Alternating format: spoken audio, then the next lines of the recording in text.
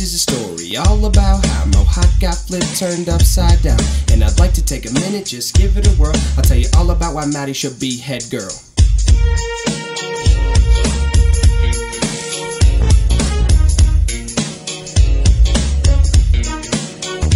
In downtown Louisville, born and raised, at her crib is where she spent most of her days. Chilling out, maxing, relaxing, all cool and all, dunking the b-ball on all of these fools. She wanted some change, but no one understood.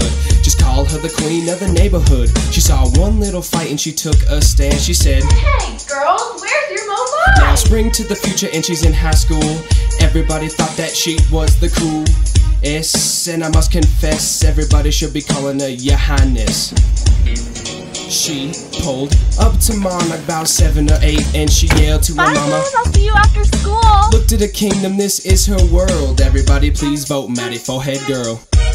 Definitely vote for Maddy. Shot box.